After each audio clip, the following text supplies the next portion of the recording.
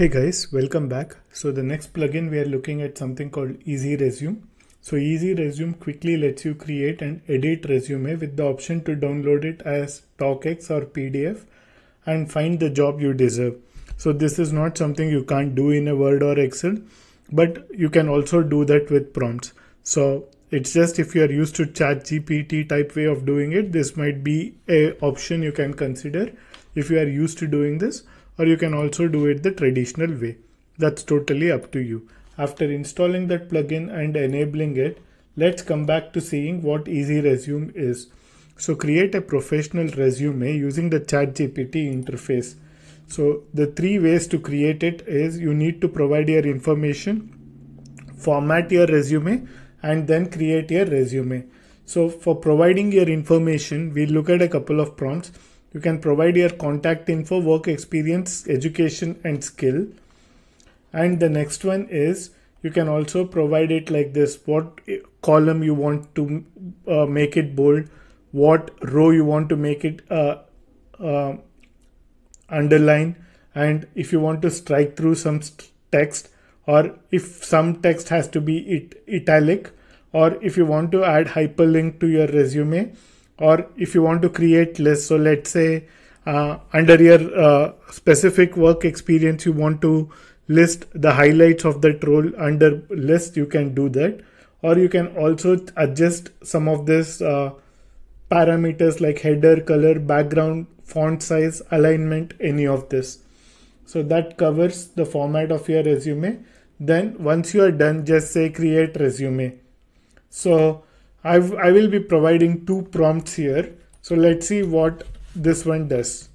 And again, this would not be a professionally created resume, but it just shows you what you can do with it.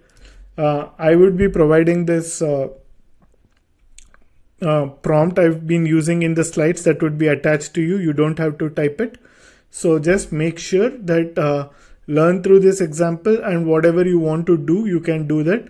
Or in future, since this is a new plugin, in some days all the popular prompts would be available to you, and once they are, I would be attaching all of them. But right now I just wanted to show you using this Easy Resume how you can create your resume. And as soon as resume is created, you would get a link like this. So just go to this. This is editable. So you can go, if you don't like it, you can modify this, add whatever content you want, add links. It's typically like how you create resume on your Word.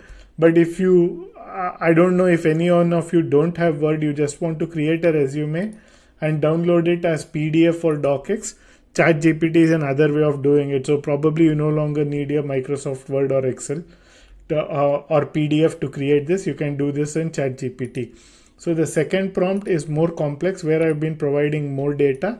I've just added a couple of additional prompts, and you can try out different prompts. Whatever is of interest to you, you can try it out and see how this works for you.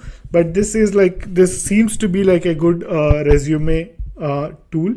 If you just want to create your first initial draft and then use it to optimize it later on, so you can do that.